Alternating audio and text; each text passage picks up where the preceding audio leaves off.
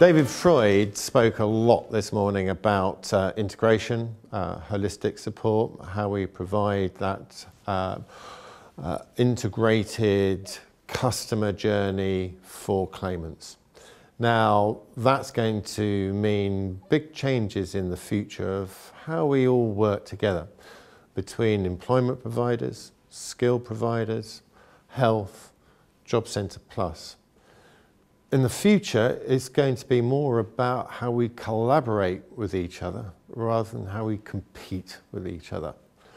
So how we make that collaboration work is not just for individual training providers or employment providers. It's also about public sector reform, about how local authorities change what they do so that we can integrate service. It's about how the National Health Service is working locally to promote employment within their own health services. These are big challenges which should not be underestimated, but it does mean that we've all got to start thinking in different ways. It's about how we cooperate and collaborate rather than compete.